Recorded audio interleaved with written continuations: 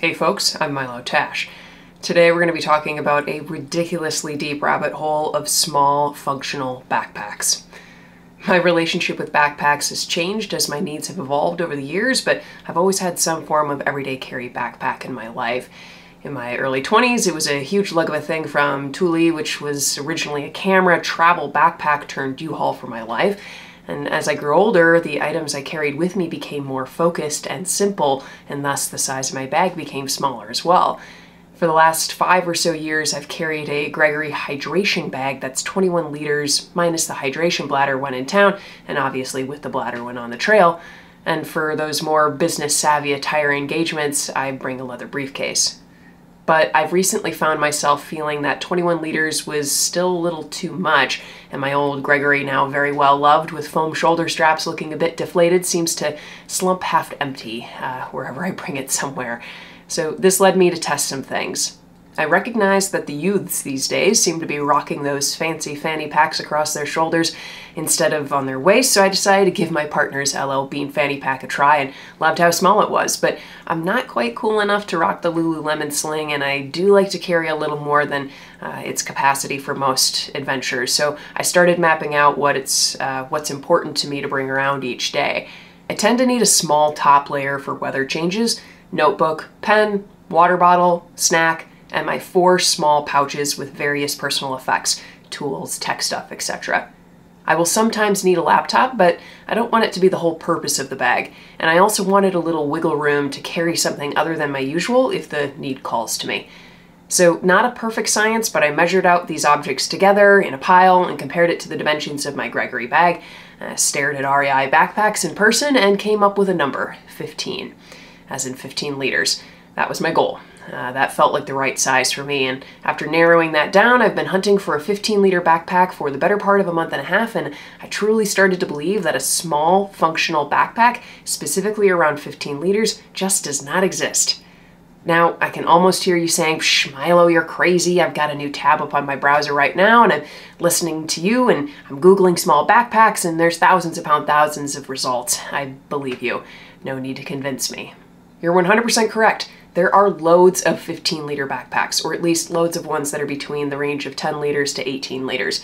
And after boring holes into them online with my eyes, I can say that with about 98% certainty that none of them were what I was looking for. Some key features you might ask? 1, simple color. Black, gray, brown, green, just nothing flashy. 2, not outdoorsy, but still rugged. I didn't want to look like I was going for a hike every single day, and I didn't want to look out of place if I did end up going outside on a hike. And 3, give me zippers. To heck with Velcro, pull string, smash enclosures for those compartments, just zippers. Zippers are great, thank you. Last but not least, the ability to just hold the aforementioned items that I wish to carry. I've been trying to bend and fold Google in different ways for weeks, trying to trick it into different dazzling results than what I was already finding, which was similar to your search, yielding batrillions of small backpacks that all look alike and they sort of fit the bill, but no.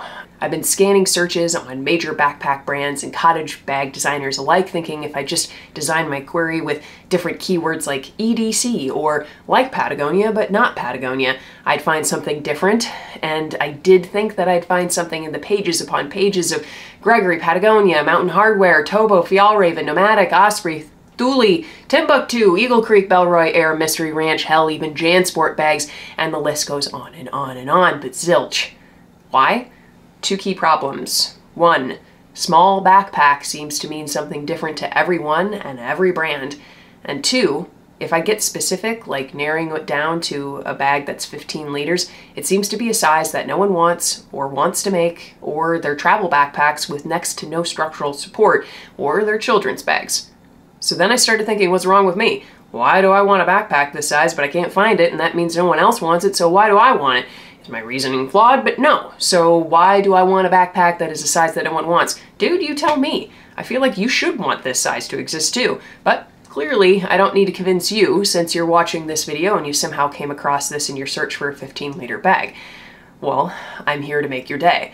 I did find a backpack, and it is almost 15 liters. 14 liters to be exact, and that's close as I could get. So without further ado, let's get into it. This is the Chrome Industries RUCKAS 14-liter backpack. Let's start with the outside. As for shape, it's small, but not so thin that you can't actually put something in there other than a book. And it's not square. All small backpacks seem to play up the small factor by being square. The RUCKAS has some length to it, which aesthetically I enjoy. I appreciate the simple black and gold detailing. It does come in a light green and a cream color, but I went for the classic black. The lining matches the pull strings and is bright and easy to find things inside.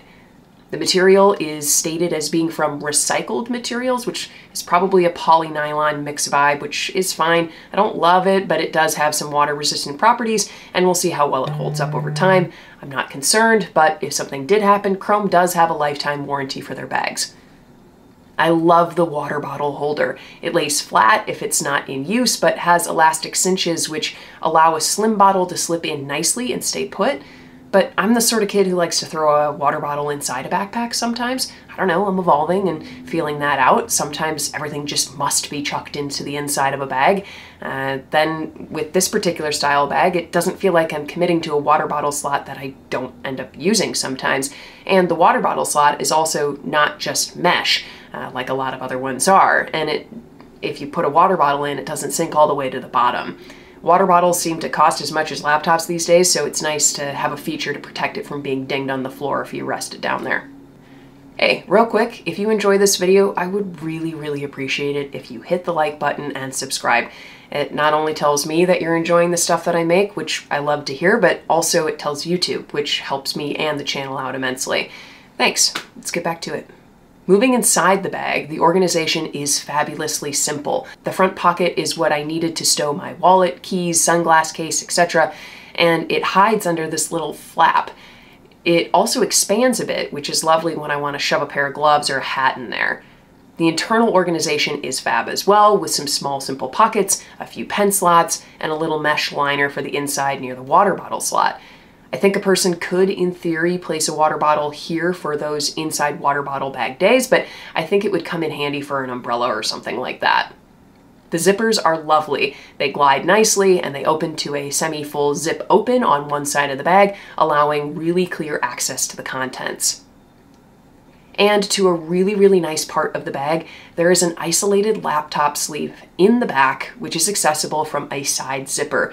The pouch is padded, hidden, and doesn't get in the way of taking up space when it's not housing a laptop. You could easily shove a spare base layer in there or some notebooks in lieu of a computer. It holds a 13-inch laptop and doesn't shuffle about when it's loaded in there. It's super snug. On the back side, there is ample cushion and an airway space for your back comfort, and the straps are super comfy even when you have it fully loaded out. There are basic sternum straps and easy looped cinching straps, and there's also a hidden, thoughtful, playful handle thing in the middle of the backpack, which I have used to help land the backpack down when it is loaded sideways for a laptop, and it's just brilliant and commanding. Before finding this bag, which seems to truly be a unicorn of a bag, I was trying to talk myself into buying the Mystery Ranch Rip Ruck 15. I loved the size, but it has some fatal flaws, with the water bottle sleeve being solely on the right side and the material being a slightly inferior Roebuck nylon. I loved the less structured design, so you can truly fill it up throughout, and I enjoyed the thoughtful Rip Ruck front cover with the magnetic closure and dual zips. Who knows? It keeps lingering on the edges of my mind, so I may need to give it a true test run in the future. I was also eyeing up the Tom Bin 17-liter Daylight backpack, the 14-liter Roll Top Mini from Stubble & Co., and the GoRuck Bullet.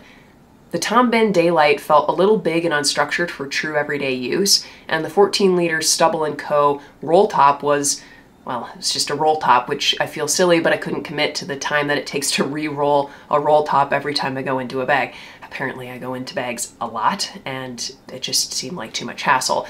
But the GoRuck was a pretty cool design, but it did feel a little too military. I wanted a little more organization and didn't need a fully unzippable bag. Some runners-up were Osprey's 15-liter Daylight Cinch, which felt a little too campery for city use, and Fjallraven's Lapland 15, which I dug the wax canvas, but was a little freaked out by that price point of it being nearly 200 USD.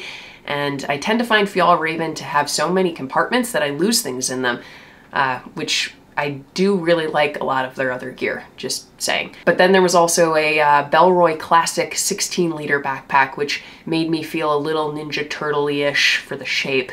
For a go-to backpack that could be a nice partner to my Filson rucksack, which I take with me traveling, the Why Not Deploy backpack might be that option, as well as for a truly packable bag that has good support and structure when it's not all bundled up, but again, not my go-to use for every day. Chrome ended up just selling me on the price, which was just right for the size, coming in a little shy of 100 USD. The style and the simple organization were just cherries on top. Plus, I had planned to swap out whatever pull strings came on whatever bag I had decided on with some gold paracord, but this had already had that on there, so it felt like a predestined match. I did find myself missing the options for personalization that the RUCKAS holds, so I attached some industrial strength Velcro to the outside of the bag so I could rotate various patches. Seems to be holding up so far, so I think I'll probably continue with that. I will be using this as my go-to for all sorts of adventures, so I'm looking forward to putting it to the true test over the foreseeable future. I hope you enjoyed the overview of this mini bag, and I also wish you all of the luck as you narrow in on your bag of your dreams. As always, I'm Milotash. Thanks for watching.